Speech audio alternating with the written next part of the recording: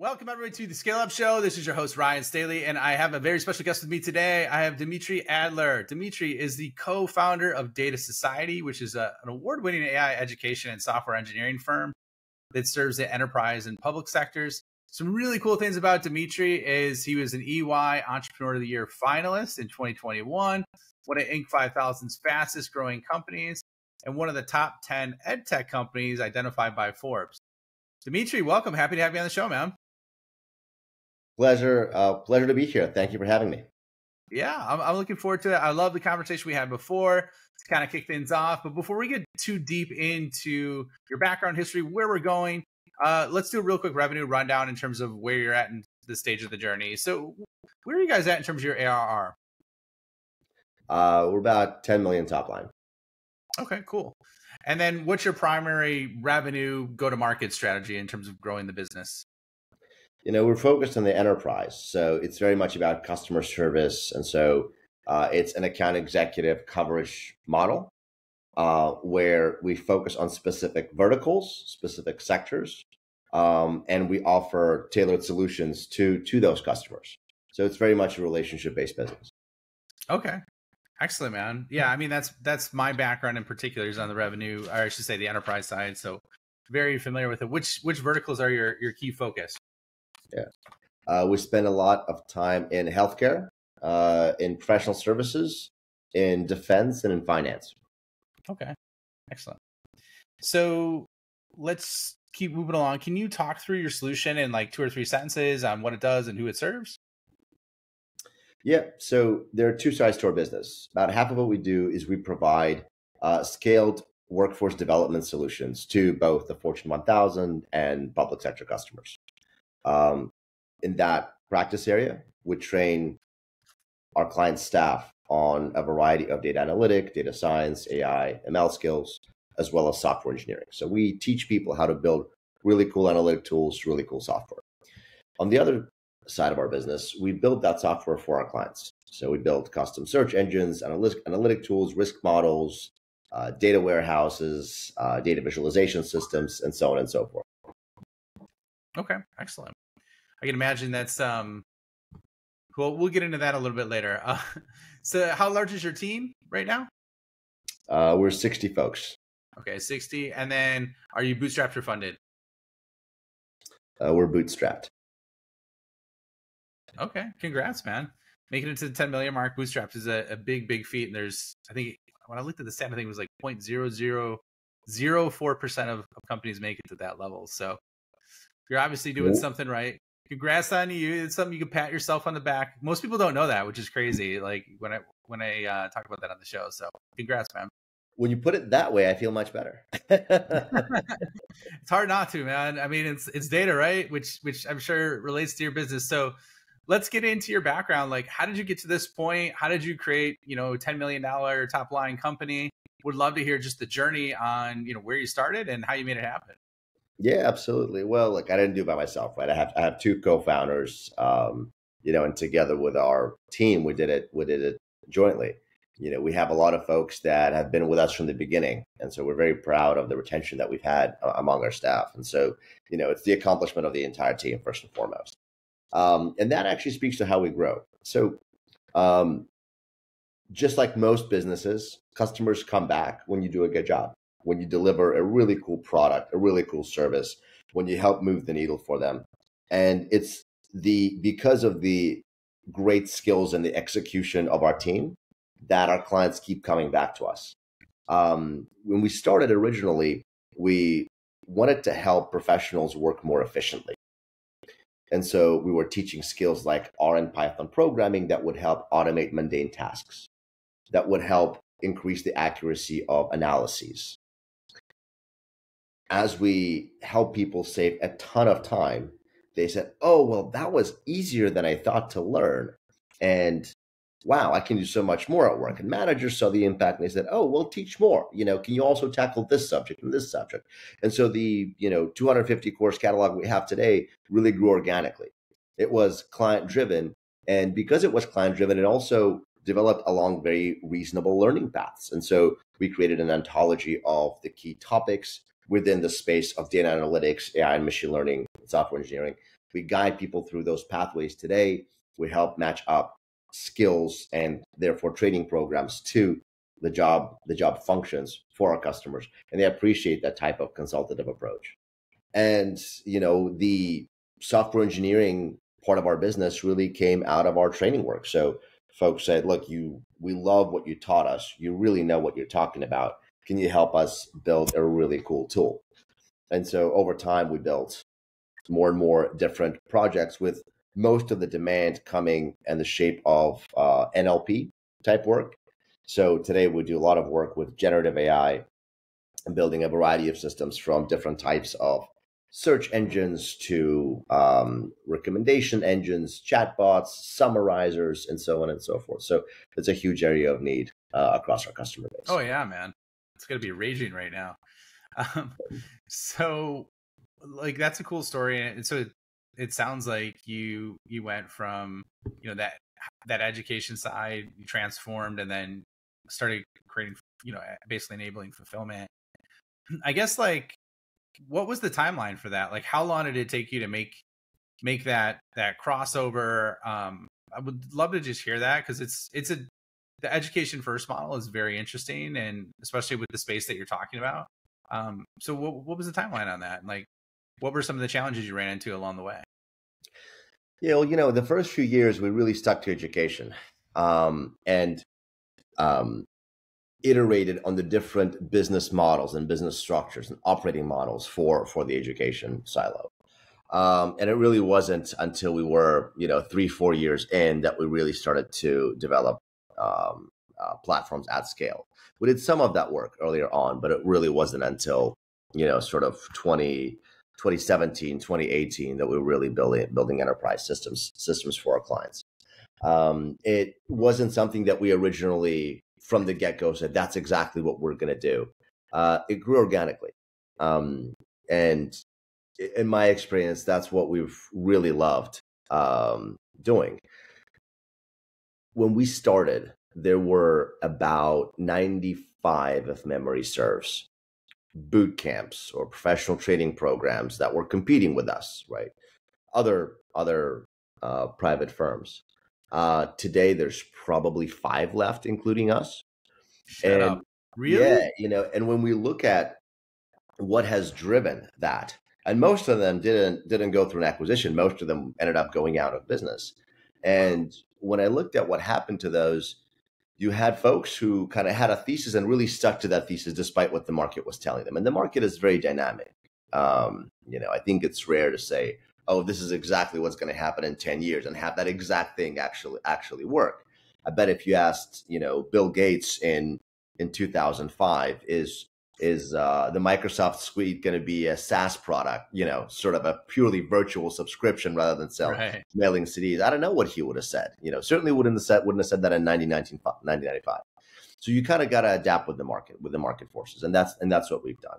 We've gone, we stuck to our guns in terms of what we're really good at.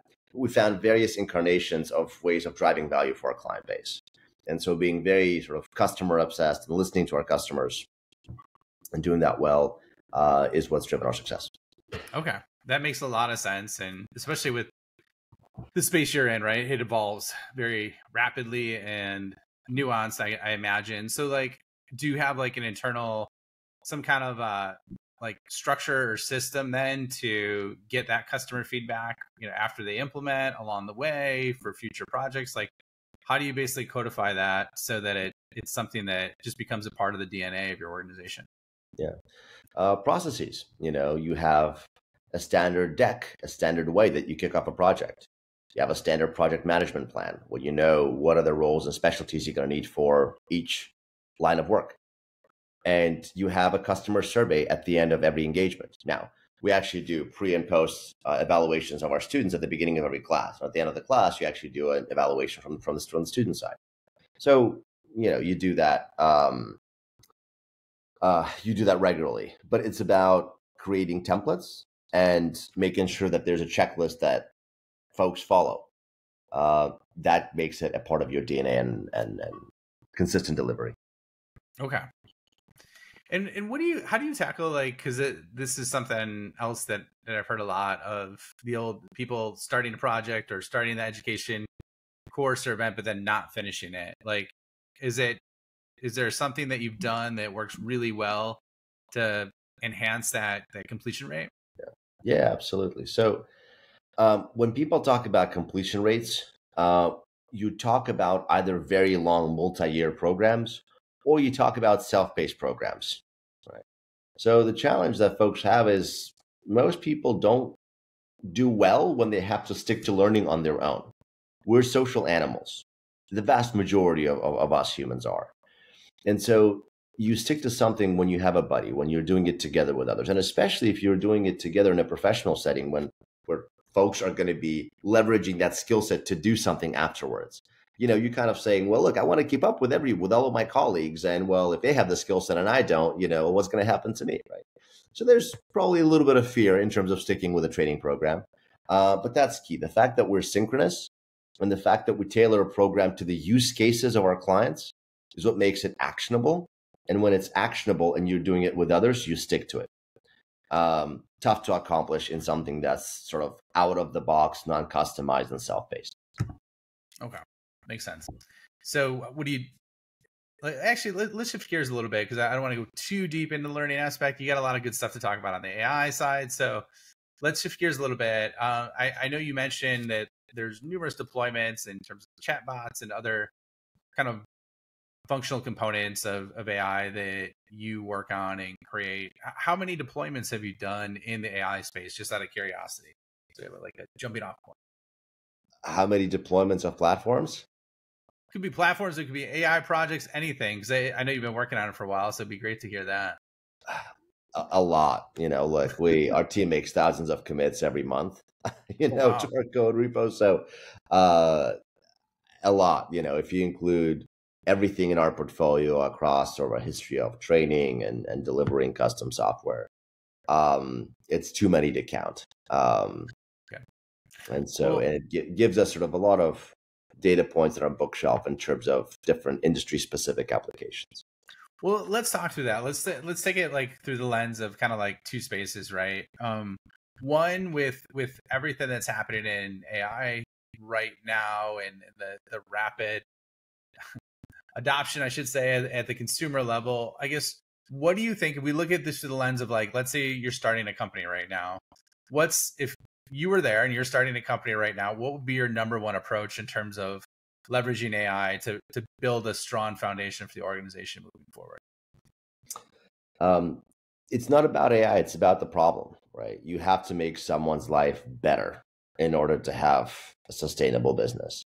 And, you don't want to kind of grab a hammer and just look for a bunch of nails. You got to figure out where nails make sense.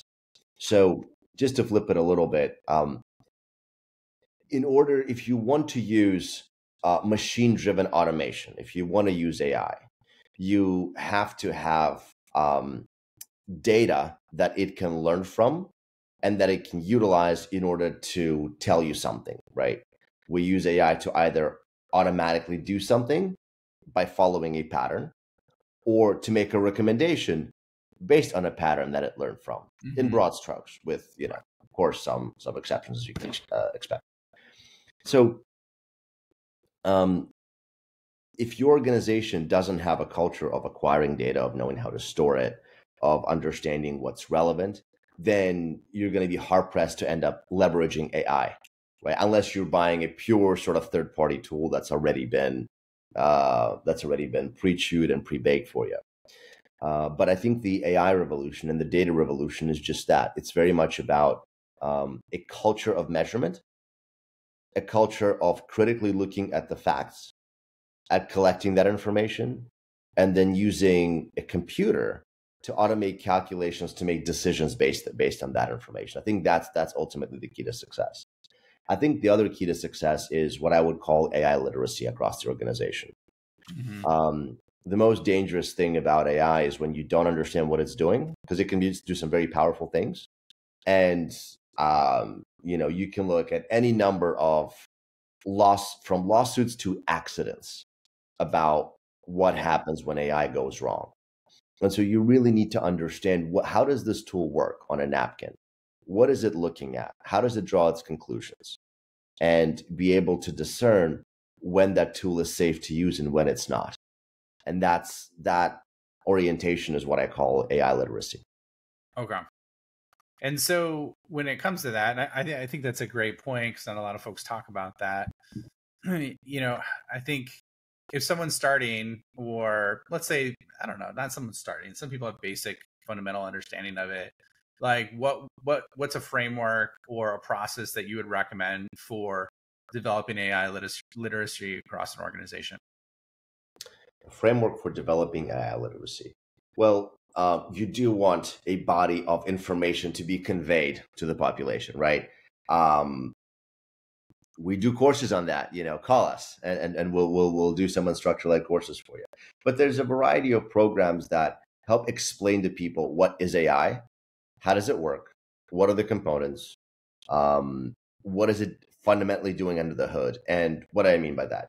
You don't need to understand calculus to understand what AI is doing. That's not the intent. The intent goes kind of like this.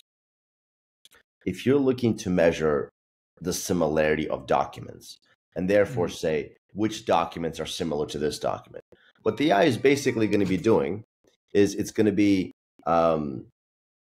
looking at the frequency of occurrence of certain words and their co-occurrence. And so when you understand that that's what's happening under the hood, then you can understand how you can deploy something like that. So it's sort of a layperson's understanding. And so it's having a set of questions that your staff knows that a machine can answer. What is something like? How much of something is going to happen? What are the different groups that exist within your data set? What is more likely to happen? What is the likelihood of something happening? So some of those canonical questions, and being able to conceptualize an AI tool as answering one of those types of questions. And there's a handful of them. We don't have to cover it all on this. No, I think that's a good foundation right there. Yeah. So what do you see are the dangers with AI right now? Yeah, so one of the biggest dangers that I see is AI is a really great impersonator. And it's really great at learning from people and leveraging their biases, their preconceptions against them. When people can't discern what's real and what's not because of AI, that starts to create a distortion of the world. And that starts to lead to bad decisions. So, look at where we ended versus where we started. If the whole idea of data-driven decision-making originally was to help make better decisions, now that AI has become sort of indistinguishable from humans in many ways, by humans in many ways, now it can actually lead you to make the wrong decisions, to believe things that aren't actually true. I think that's a huge danger.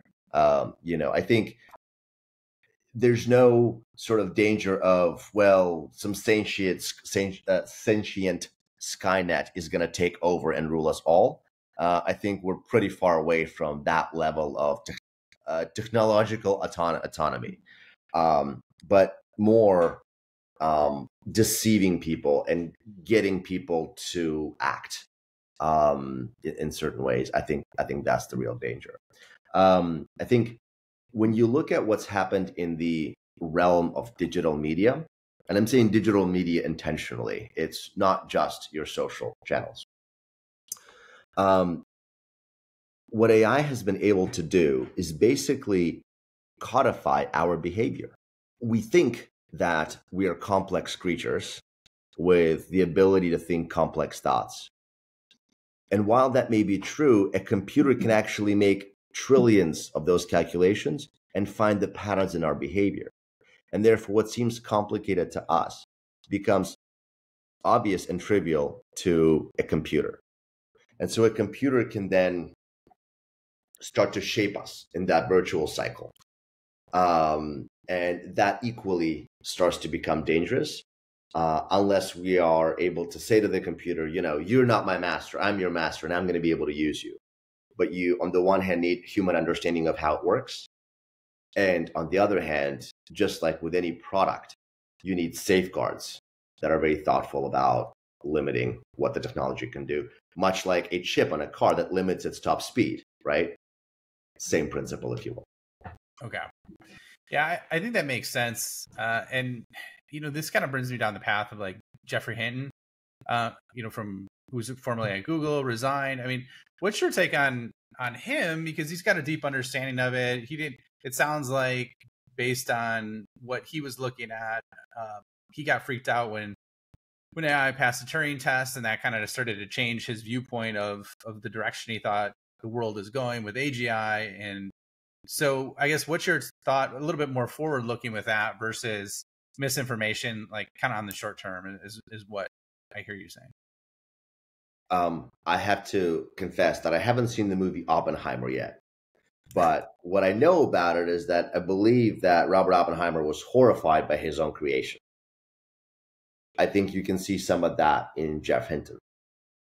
Now, what I'll tell you from, a lot of in-depth conversation with some very senior military officers is that no weapon in the grand context of history over time has prevented more wars and has saved more lives than the bomb, acting as a deterrent to physical violence due to mutual destruction. And so the ultimate benefit of the bomb, while maybe debatable, has certainly been great in the context of the sheer lives saved over time.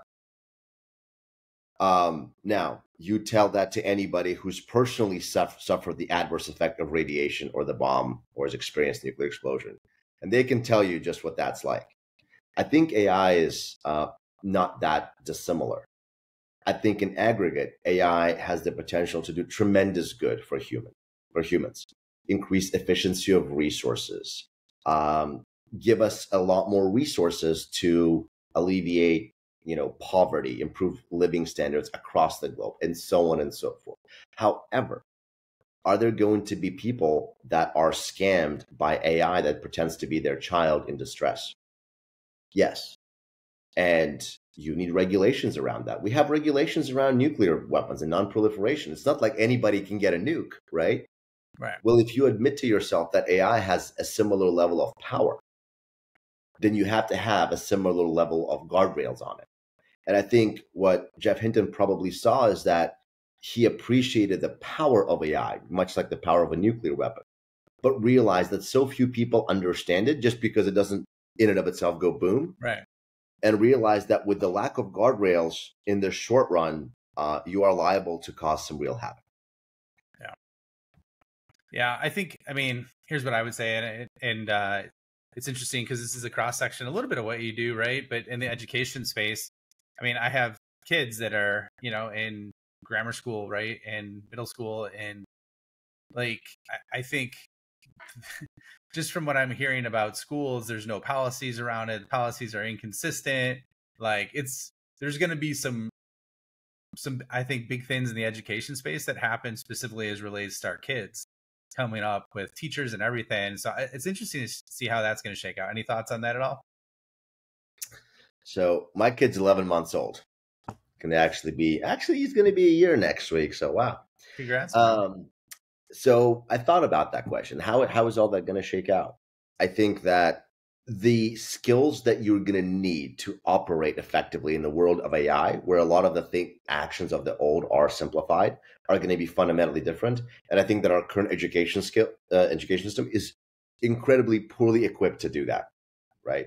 So the curriculum structure, and yes, I know the curriculum specifically changes year to year, and now we do math differently and so on and so forth. And, history changes over time and so on.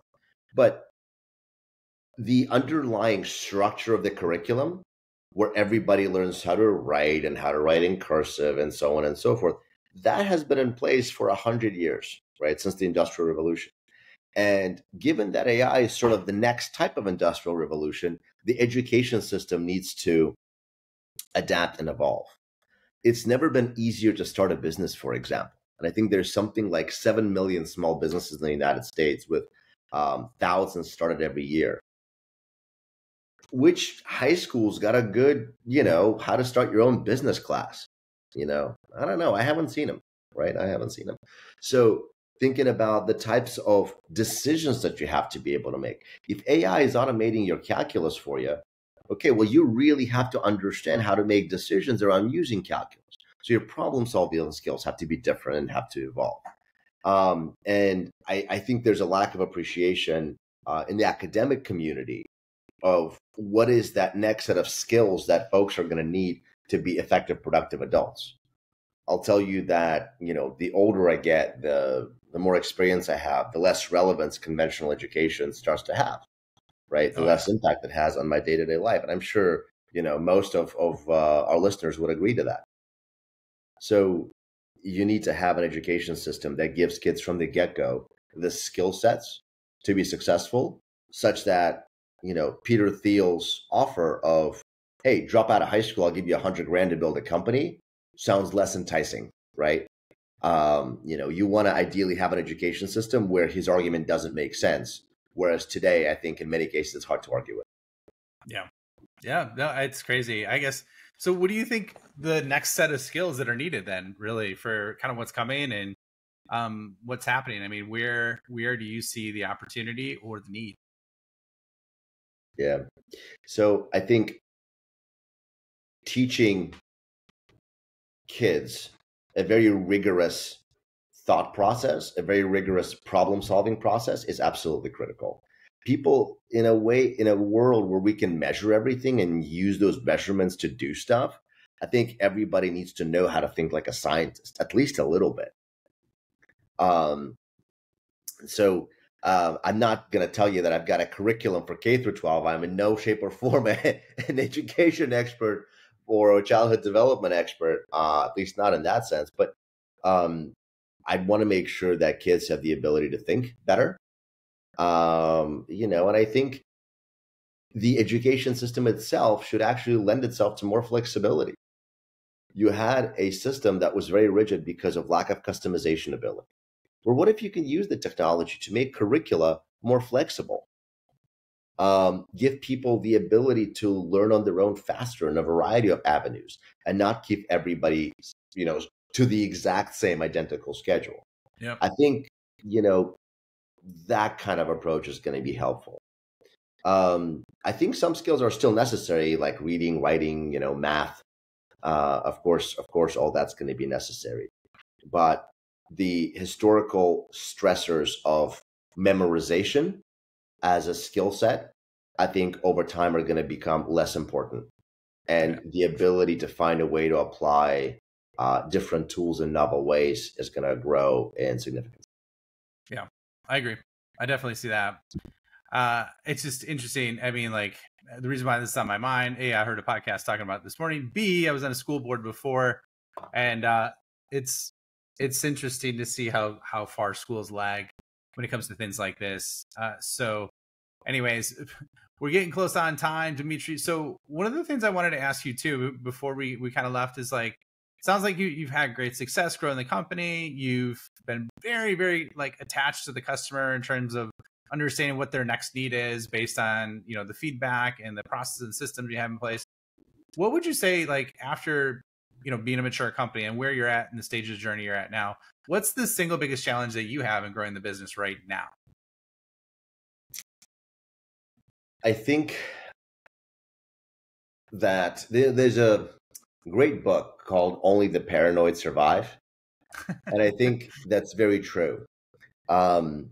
Jeff Bezos was once asked, Jeff, what has changed, in Amazon when you went from like, this is day one, it's all hands on deck, to, this is day 3. And he just looked at the interviewer and said, no, you're wrong. Every day is day one, right? And I think that's very much true. I think what you can never assume as any kind of business owner, leader, driver, manager is that what's been true in the past is going to be true in the future. You have to be very careful about thinking what's next. What's next? How are market conditions changing? How is the technological landscape changing? Are your services going to be relevant next year, right? That's not a guarantee. The AI revolution that we've been talking about is going to transform every single company, right? We started streamlining and automating our content development years ago, but right now we're going to be doing that so much more. And I think if you're in the business of content generation and sort of selling that information, if you're not finding ways to leverage generative AI in your process, well, you're going to be competed out of existence before too long. Yeah. So I think there's no particular pain point that's harder than others, aside from the fact that you don't start a business once. I see it as you start a business every day, and it's what you do today that's going to determine your success in a year or two. Excellent, man. Well, that's a great note to end on it. I love the future looking approach, and I'm going to have to check out that book. I have not read that book, Only the Paranoid Survive. Where can people find you? Where can they find out more about Data Society and what you guys are doing? And then we'll wrap it up. Yeah. Well, come check us out at datasociety.com or email us at hello@datasociety.com. And we'd love to talk to you about your technology needs. Excellent, man. Well, Dmitri, it was a pleasure having you on the show. I love your perspective, very thoughtful, you can tell you've thought deeply about a lot of these things that we talked about on the show today. So really appreciated hearing your thoughts, and thanks for being on, man. Thanks for having me. All right. And thank you for listening as well. We will see you on the next episode.